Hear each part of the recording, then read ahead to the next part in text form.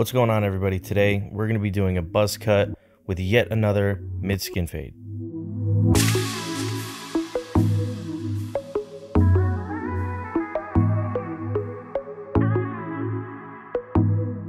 So to start this haircut, whenever I have a buzz cut client, I always start with the top just because it's nicer to fade into a finished product. So here we're using the 5 all the way closed, and we're making sure to hit everything on the top. Make sure to go in all different directions. You want to make sure that guard actually picks every hair up and cuts it. If you go just one way, it might not pick it up and it can be pretty uneven.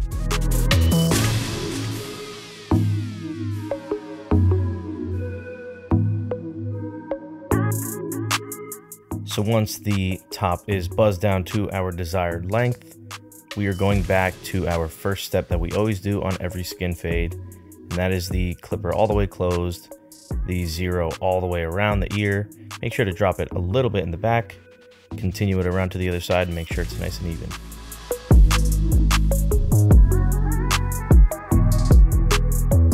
And like always, our next step is always the trimmer. We do not want to take this all the way up to that line because it can push it up. Here, I definitely did push it up too high. You're going to see later in the video, I did end up bringing the trimmer right back out to tap at that line because, like I said in the last video, what puts in the line is what's going to take it out. So we had to bring back the trimmer, but that's totally fine. That's why we keep our line pretty low.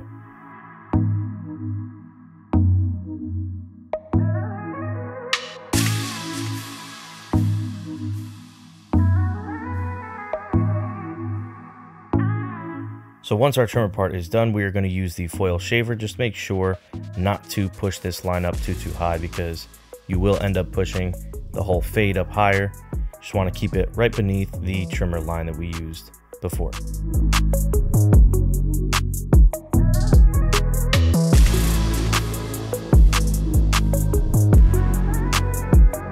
So now we're going to prepare the side for the skin fade part of the haircut, and that's by using the 1.5 guard all the way closed. This is a very big section. It's not necessarily a guide, this is more just clearing bulk, but I use it as a guide to keep that fade relatively within that space. We don't want to go too high because we don't want to go around the shape of the head and lighten anything up too much up top.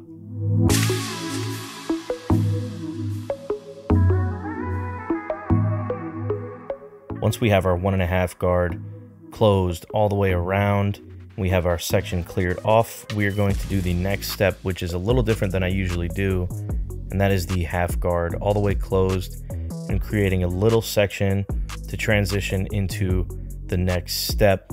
There will be a line underneath it, and then that will be taken out without the guard on and with lever play.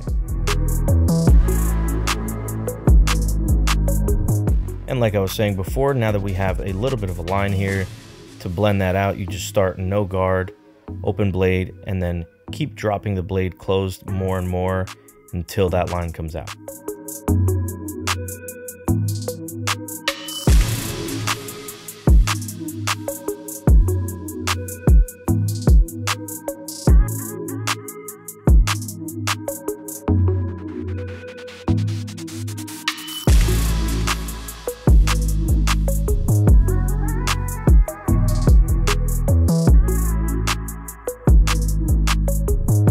So for our next step, we are going to bring out the 1/2 guard again, and then we're going to open it up halfway. We're going to push that line up that we put in before just a little bit more.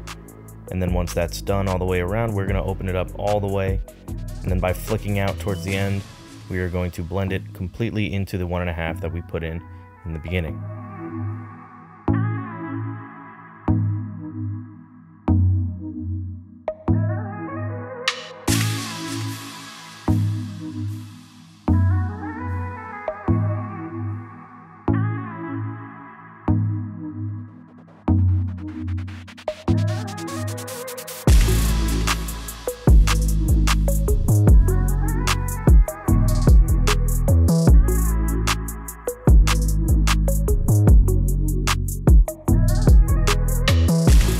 So after we finished up with the half guard, we noticed there was a pretty substantial line right there.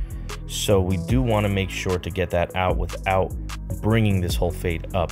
And the way we do that is we know what is underneath the last guard we were just using. We were just using the half guard.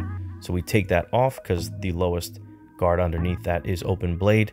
And that's what we're going to start with. And then you just slowly close it up until you figure out what gets that line out. And then we can move on.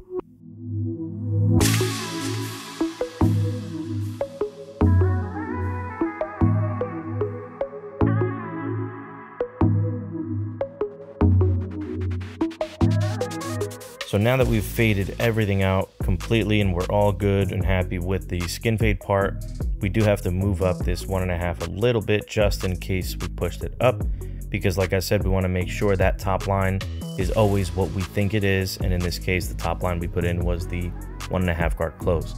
So we do want to just hit that one more time. And in this case, we still have to blend a little bit under it.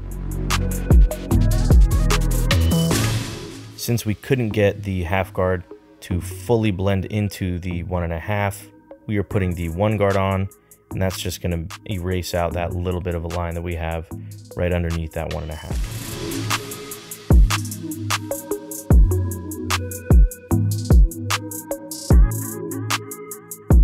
So for our last step, we are going to use our thinning shears. It is my favorite tool, like I say in every video. And that's pretty much going to be all you need to blend this fade from that 1.5 into the top. You don't really need to go crazy with 2, 3, 4 to try and get it to that 5 that we put on top. As long as you don't go around the curve of the head and make it too light, you can pretty much blend this in perfectly right from a 1.5 with some thinning shears.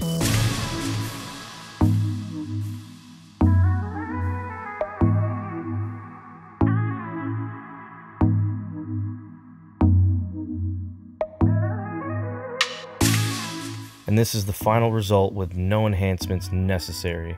So if you did enjoy this video, I'd really appreciate it if you left a thumbs up, subscribe to the channel, and thanks for watching.